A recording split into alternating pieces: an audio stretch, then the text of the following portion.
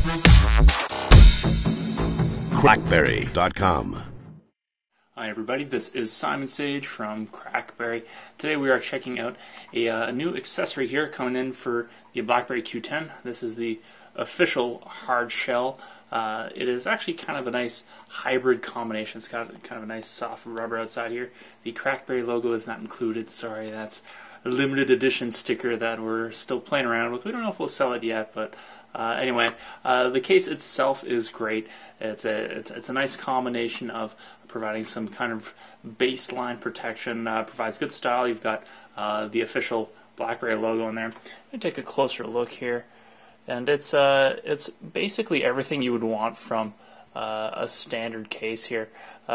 We've got a nice kind of light bumpy rear exterior here, so adds a nice little bit of texture to the overall case here. We could take a look at the side inputs.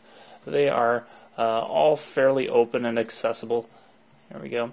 So we've got micro HDMI and micro USB there. On the flip side, we've got the volume keys. They're all covered up, but they're still raised enough that you can still get easy access to all the volume playback stuff. The top uses the same kind of scheme here, where you've got it covered up, but all of the other ports here are wide open, including the secondary microphone and the headphone jack here, and along the bottom you've got the speaker port and the primary microphone. Camera's perfectly open in the back there, so that is everything you could really need. We can pop this off here and you can take a quick look at what the inside is like. There's fairly uneventful inside here. No real additional padding or anything like that, but it provides a really great baseline level of protection.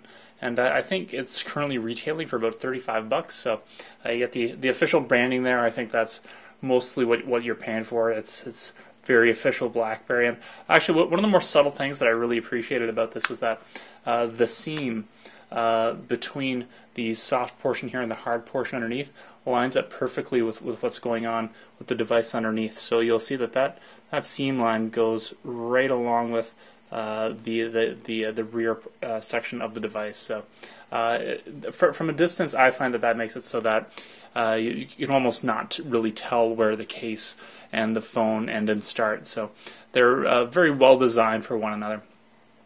Anyway, this is Simon Sage from CrackBerry. We've been looking at the hard shell for the BlackBerry Q10. Be sure to check it out and shop CrackBerry.